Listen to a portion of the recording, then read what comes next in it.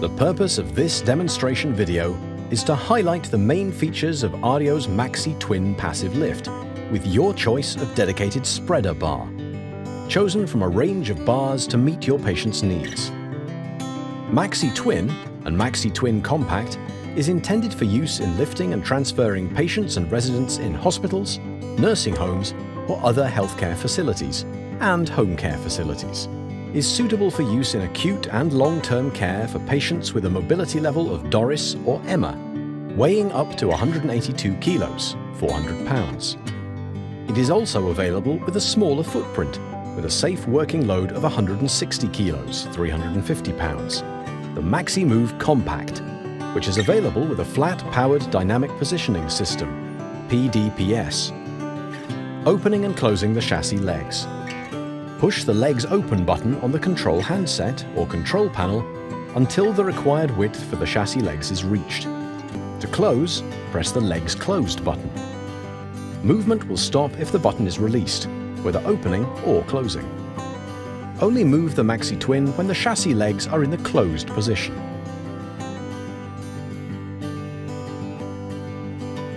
Using the PDPS spreader bar. PDPS has the advantage of positioning the patient with minimal physical effort by the caregiver. In order to position the patient, move the PDPS by a push of a button on the hand control. The movement will stop with the release of the button. The spreader bar will remain firmly in position once powered movement has stopped. Transferring a patient using the PDPS. Place the patient in the appropriate sling according to the sling's instructions. Ensure the positioning handle on the spreader bar is facing away from the patient, and that the open part of the spreader bar is at or just below your patient's shoulder level. Ensure that the Maxi Twin is close enough to be able to attach the sling's shoulder clips to the spreader bar. Operate the powered DPS control buttons on the handset to move the spreader bar into the required position. Once the Maxi Twin is in position, attach the shoulder strap attachment clips to the sling attachment lugs on the spreader bar. Using the hand control, lower the PDPS and attach the leg strap attachment clips.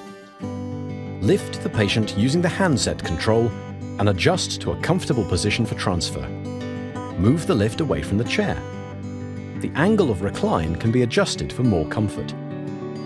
When lowering the patient back down, use the handset or control panel to put the patient into a position that aligns with their destination. This minimizes lifting strain for the caregiver and ensures comfort for the patient. Transfer a patient using a 2-point spreader bar and loop slings. Attach the shoulder loops to the hooks. Bring the leg pieces in a cross formation between the thighs. Once the sling has been positioned and attached securely to the loop bar, then lifting can be carried out using the hand control. Driving positioning handles. Use the driving handles when pushing and positioning the Maxi Twin lift. The hand control has an integrated hook, which makes it easy to attach. Vertical movement. The up arrow and down arrow buttons on the handset are used to raise or lower the patient. If you have a Maxi Twin fitted with Powered Dynamic Positioning System, or PDPS, press the image of the lying person to recline the PDPS, and press the image of the seated person to raise the PDPS to upright position. Scale on the PDPS. The Maxi Twin Lift PDPS is available with or without a scale. Castor Brakes. The chassis rear casters have brakes which can be foot operated to keep the Maxi Twin lift in position. The brakes on both casters have to be applied to get full effect. When lifting or lowering a patient who's supported by a sling, it is not necessary to use the brakes.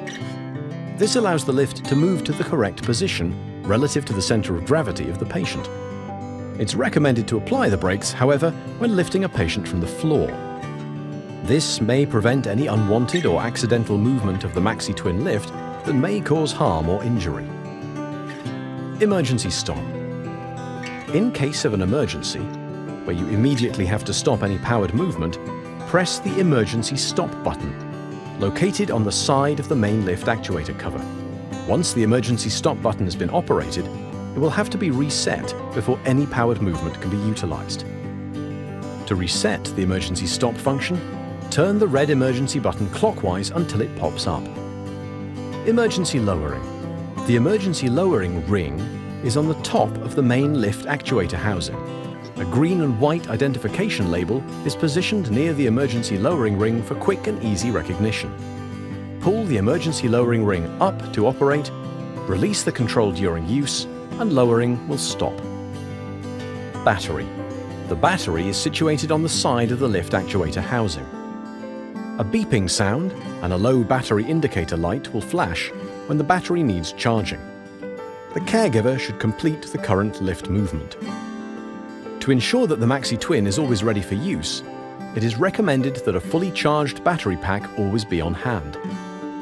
Do this by having additional battery packs available and keeping one charging while the other is in use. Maxi Twin Compact. The lift is intended to be used for lifting and transfers in hospitals, nursing homes, private homes, and in home care of patients. The equipment is intended for indoor use, with the exceptions of transfers to and from a car, during which the Maxi Twin Compact may be used for short outdoor distances on hard surfaces such as driveways, streets, or garage floors. The patient's weight must not exceed 160 kilos, 350 pounds.